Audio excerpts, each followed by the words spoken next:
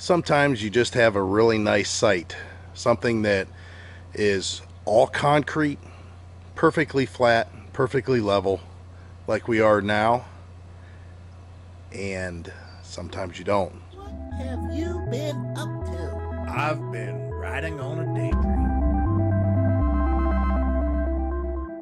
In the case of most fifth wheels, you can just push a button and they do a pretty good job leveling out, but sometimes you don't want those levelers to get to the point where they're lifting the RV so much that you'll actually have the tires coming off the ground. Hello everyone, welcome to RV Daydream.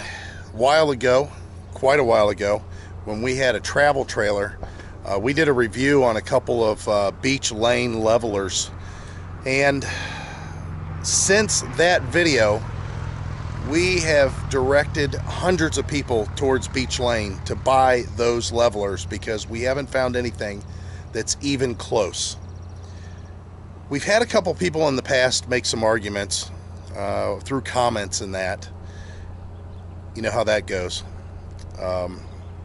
Armchair warriors there, keyboard warriors. And they talked about how the biggest competition as far as levelers are concerned, they're made in America 100%. Well, I'm going to tell you that that company has their own problems that has nothing to do with the product itself. So whenever you're talking about, oh, it's made in America, listen, I'm going to tell you that this company, Beech Lane's been around a long time.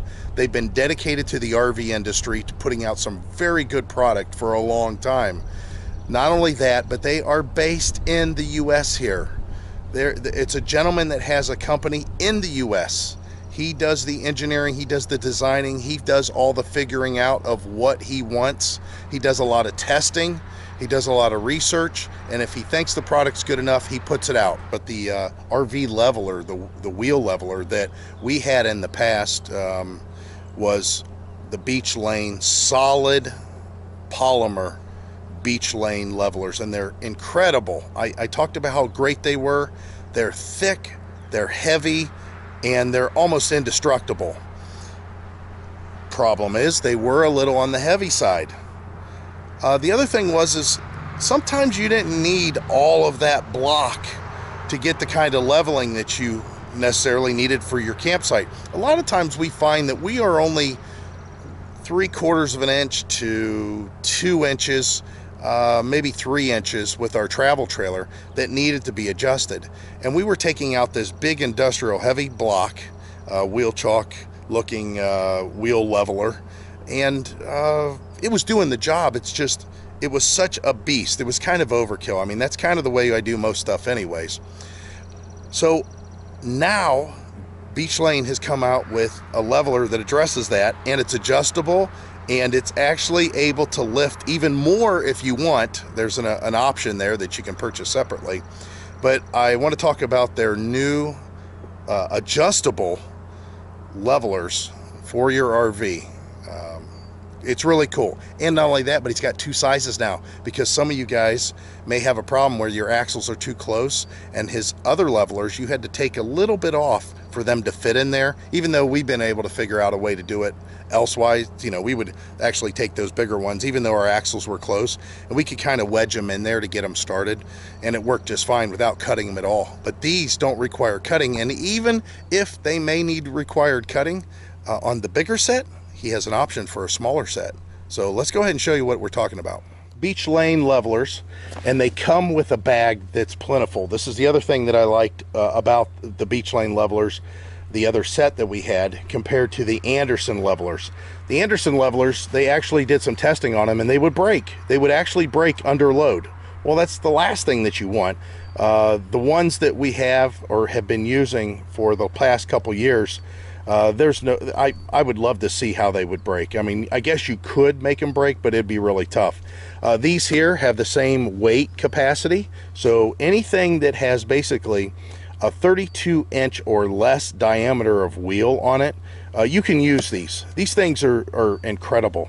But getting back to comparing it with the Anderson levelers, their bag was so tight, you had to wedge everything in perfectly for it to fit. With this one, you could just throw this stuff in here and it works.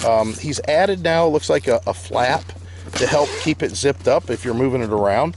But yeah, I can put these in here different ways. You can see there's room in here for all this stuff. With the Anderson levelers, I remember I had to like put them in one way and put this one in another way, and it was just a nightmare.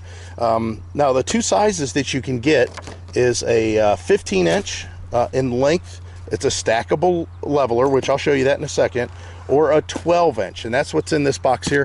Yeah, these things are like the best of both worlds. This is for just one side of the RV, or if you need to lift like the entire RV up for a certain reason. This would only do one axle if you want to put one on one side, one on the other. So if you're wanting to get into a strange situation like we have in the past, to where we have actually had to lift our entire RV up and we've needed to lift one side higher than the other, you're going to need two sets of these.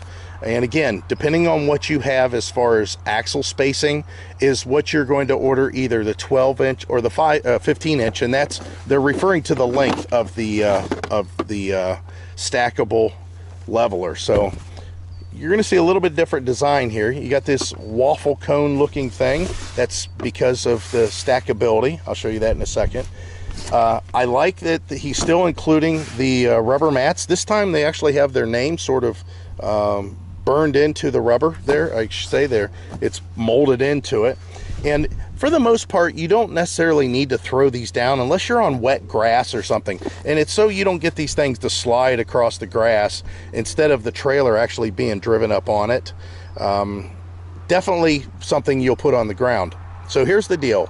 You can adjust this or have your RV leveled. That little bit that I talked about, you can see, look at this little drive on angle. I mean, there's just so little there. It's just a little tiny sliver, probably just over 1/4 of an inch. That's your drive up. So it's real easy to get it started. And then once you're up, obviously this is going to be, you know, an adjustable amount of what you need to lift your RV to level it out. If you need more, you know, this is going to give you 1 to 3 inches in height, depending on how far you drive your RV up on it. If you need more, that's where this part comes in. And you can see here, this grid that is the reinforcing grid that keeps the structural strength of this thing. Here's the bosses that are made into this polymer to allow it to lock in and keep it from sliding. And now you've made this basically a 1-inch to 4-inch a leveler.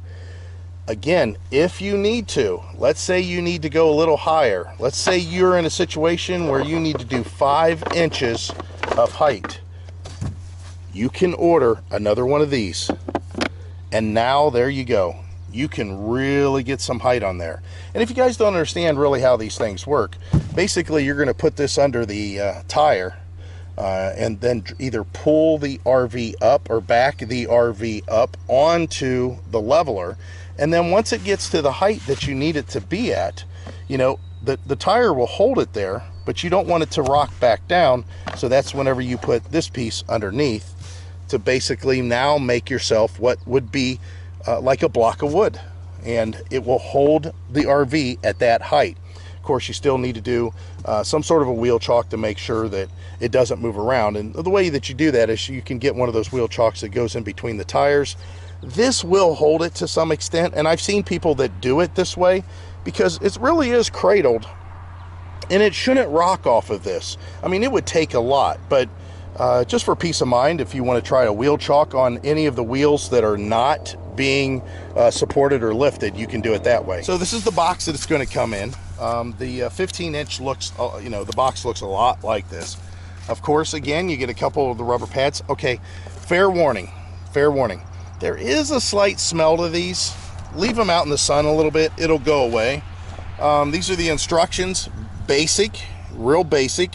Of course, the links for these are going to be down below. Not only am I going to include the links for these, which run about $10 less as a pair than the heavy duty ones, I will leave the links for the heavy duty ones also. And when I say heavy duty, they're both the same load rating. So as far as adjustability, these are really nice. Now, the best part about these shorter ones, you know, you don't have to cut. And that was the thing with the big ones that we had. Because they were kind of tight to fit in between our axles, what we should have done is taken off about that much of the small end of the leveler, you know, about that far, but we didn't. And we just dealt with it, and we didn't have any problems. We figured out how to do it. But if you're going to find yourself leveling your RV a lot, toss the blocks. These are lighter. They are easier to adjust.